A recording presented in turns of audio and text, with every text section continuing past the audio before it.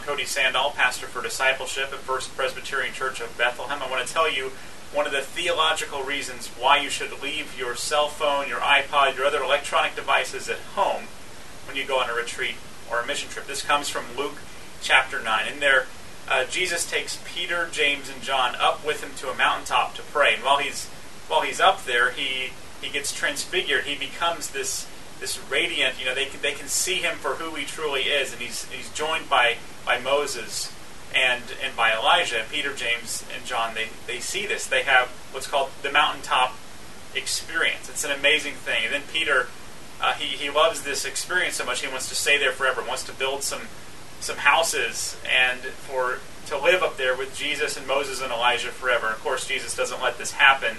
He then takes them back down to the plain to live out, the rest of their ministry. They go up to the mountaintop, have this amazing experience, then they bring that experience back down to the plain.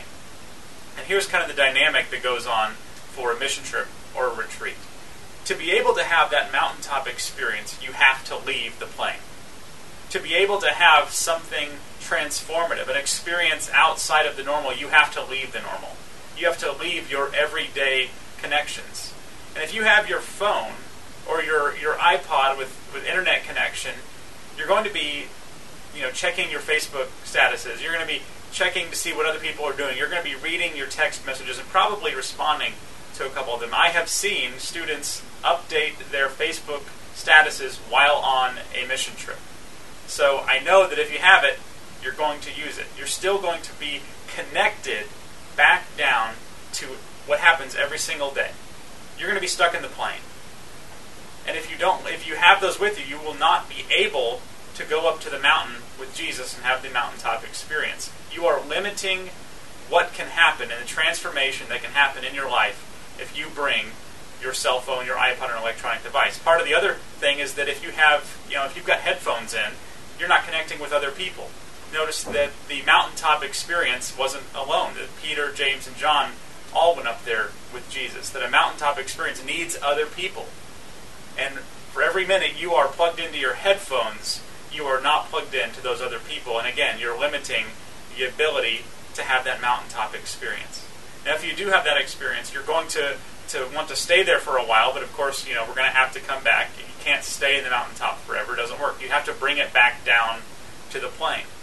And here's another benefit. If you have prepped your friends and your family that I'm not going to be able to contact you for a week, if you send me text messages and Facebook messages, you're not going to hear from me this week.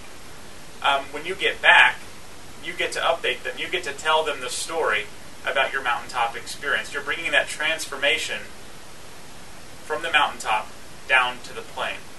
And it's an opportunity to share your story. So you get multiple benefits if you leave the everyday at home. You separate from the normal for a short period of time. You can survive. And then you bring that mountaintop experience, that's something different, back into your normal life. That's the theological reason from Luke chapter 9 to leave cell phones, iPods, and electronic devices at home on a mission trip or a retreat. Again, I'm Cody Sandall, pastor for discipleship, First Presbyterian Church of Bethlehem.